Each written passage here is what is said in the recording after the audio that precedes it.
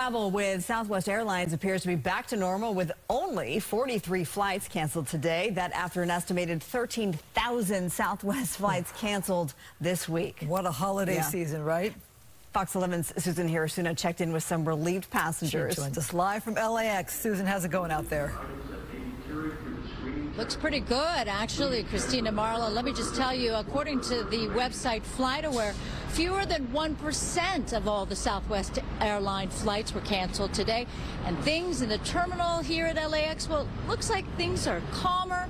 And even when you look at that flight schedule monitor, all good.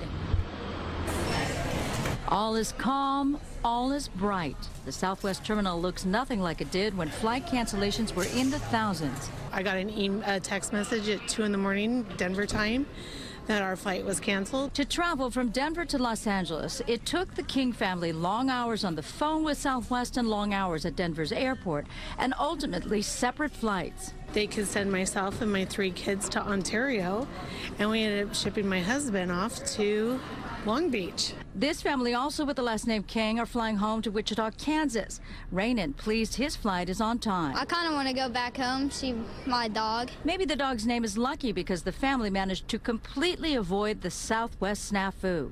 We got out of town just before the storms hit and all the flights started canceling, and now it looks like we're getting on right after everything's getting back to normal again. And the Cal State Bakersfield wrestling team, they didn't have to wrestle with any flight changes. They're on track to make the competition in Tennessee easily. It was pretty skeptical at first, but I feel like now that we're here, I hope it goes good, but I mean, we'll see when we get there.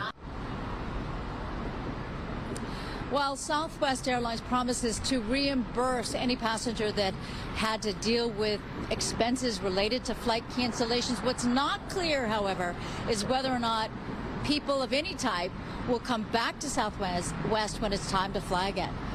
Reporting live at LAX, Susan Hirosuna, Fox 11 News. With so many flights from Southwest out of California. All right, Susan, thank you much.